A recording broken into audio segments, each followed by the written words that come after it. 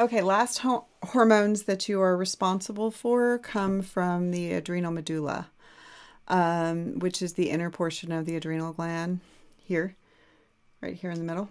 Um, and the hormones that come from there are all very chemically similar to one another. And they're all also sometimes released as neurotransmitters, so we will be talking about them again this semester as neurotransmitters. They are epinephrine, usually abbreviated E, norepinephrine, quite often abbreviated NE, and dopamine. They are all water-soluble amines. This dopamine does not have the same function as the dopamine that comes from the hypothalamus. So different, same chemical structure, different location, interacts with different receptors, does different things. Okay, so as far as hormonal release of these, you probably have heard of epi, called adrenaline, because it comes from the adrenal medulla.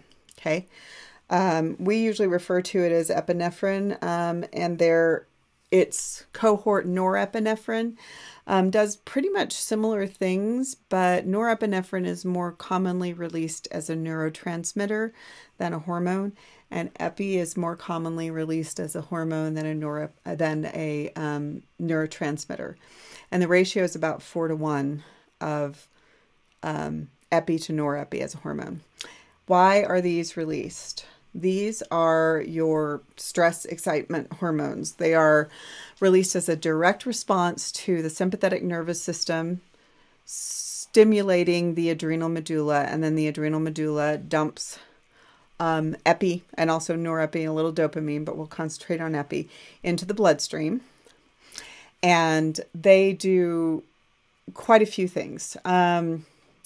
When your sympathetic nervous system increases stimulation, what it generally does via nervous or endocrine function is some pretty dependable things with the fight or flight response, like increasing heart rate and causing some responses in your nervous system.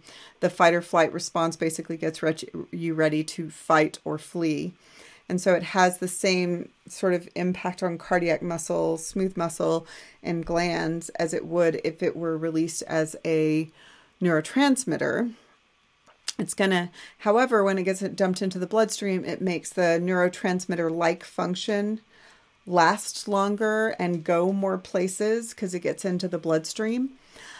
So it races through the bloodstream and it enhances and prolongs the fight or flight response.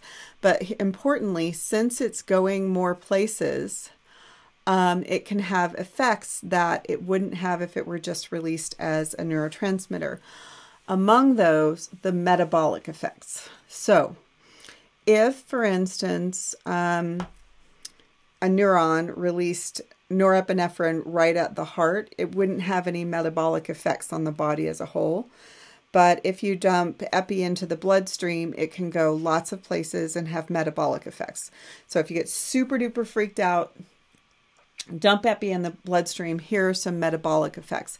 And primarily what they are doing is mobilizing nutrients into the bloodstream, because maybe there's a tiger coming at you and it's going to take more than 30 seconds and more than a little glucose to get away from the tiger. So see if it makes sense that when you get super stressed out and it's going to last for a minute, these things might happen. It causes glycogenolysis in the liver, dumping the sugar into the bloodstream. It causes lipolysis in the fat, dumping the fatty acids into the bloodstream. And it also causes glycogenolysis inside skeletal muscle cells, but remember, they don't share. So it causes glycogenolysis to skeletal muscle cells, and they have more available glucose. And it also increases the rate of cellular respiration in skeletal muscles, because we can probably agree that if a tiger is chasing me, I would like for my skeletal muscles to work as well as they ever have, if not better. Okay, so normal fight or flight responses, just like you would have if you were releasing norepi as a neurotransmitter, plus metabolic effects. So Why do you release this, and what's the feedback mechanism? Well, stress causes it to be released, and stress stops it from being released. So, and again, broaden your definition of stress to tigers and bad job interviews and hot dates and all kinds of things. So the chemical class of hormones, dopamine, norepinephrine, and epinephrine are all water-soluble amines. The feedback mechanism is neural because the nervous system started it, and the nervous system will stop it.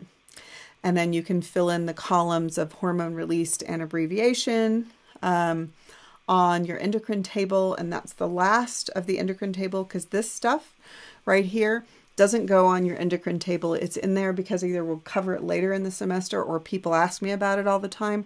These are other organs with endocrine function. Although it seems like we learned every damn hormone there is, we didn't. There are more.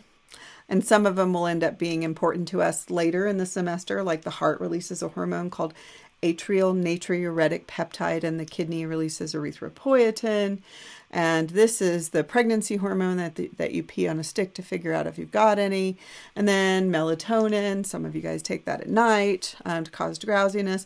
But again, these you will not be tested on in this set of notes. They're just there for curiosity factor, and because you might want to write it in. Later on, you might write it in on your endocrine table anyway.